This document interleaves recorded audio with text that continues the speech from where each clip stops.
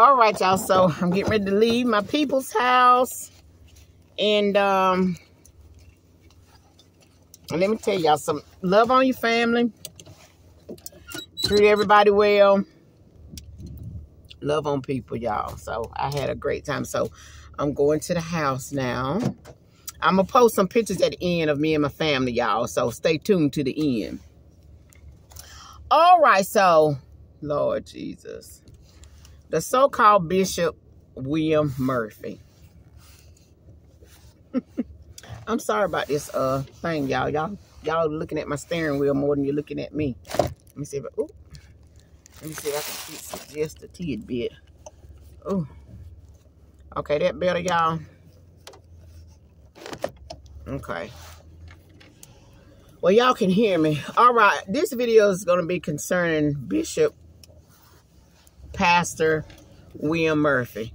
So last night for New Year's Eve service, Pastor William Murphy, honey, he basically turned his church into the club. So it is so many people. And when I was watching the videos, I said, does anybody in there realize that that's not God? And it's worldly, it's not of God, and did anybody get up and leave? I really would want to know that. I don't know what is going on with William Murphy. He just, what did he do? Did an ordination for the brat and her wife for a baby. He did a blessing over them, honey. He was talking about Bishop, the man that just died, Carlton Pearson. He was talking about the church should be ashamed because they didn't support Carlton Pearson. And baby, Carlton Pearson didn't even support God, honey. All those things that he believed in, where he was a heretic, if you ask me. He didn't believe Jesus was the way. It's just about like what he's doing. And I have made a comment. I said, whoa, whoa, whoa, unto William Murphy. I mean, I don't know what has happened to him.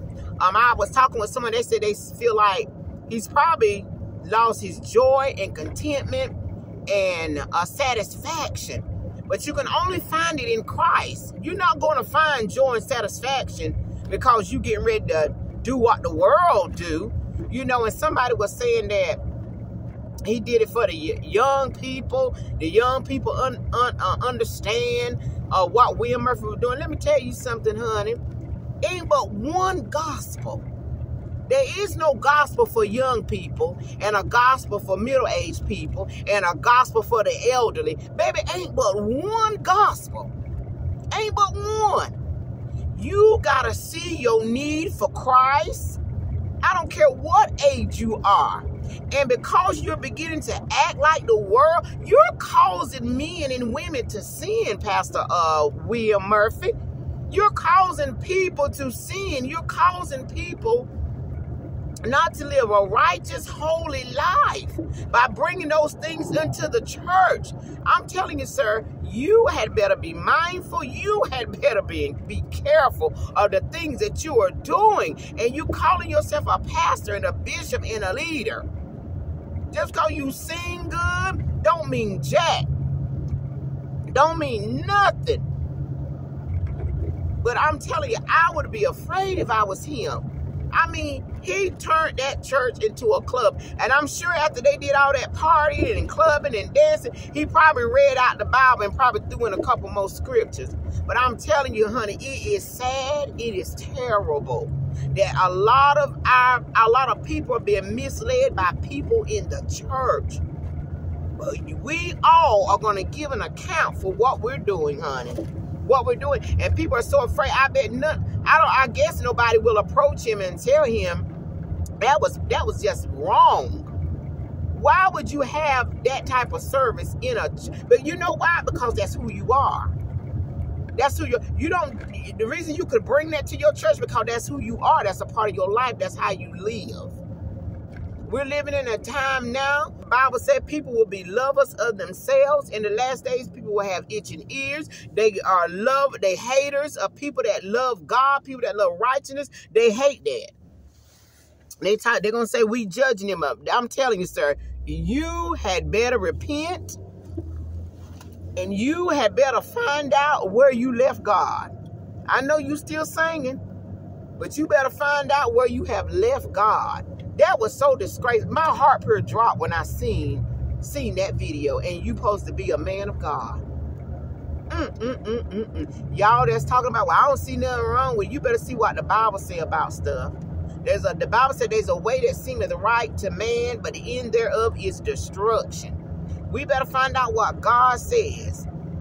But all that stuff that they was doing in that church, and they know where in the world I would have set up in there. No, there is a difference. God said we got to come out from the world. There is a difference. When you come to Christ, you got to change. And when you see the love of God that He had for you, you will change. You can't straddle the fence. You can't do both. But William Murphy, I'm telling you, I would be afraid, sir. I would be afraid, but you might not, because it seems to me you about to be turned over to a reprobated mind. You think, you know what, you might be, because now you think wrong is right. And when you begin to believe wrong is right, God has turned you over to reprobate. And nobody probably can't tell you nothing. Probably can't tell you nothing. But I'm telling you, sir, you're going to try to win the world. You want, as a pastor, you want to win the world. But in winning the world, in winning the love of the world, and winning of having all the young people to be at your church, and all the people to say you good, you're going to win the world and lose your soul, sir. That's what's going to happen.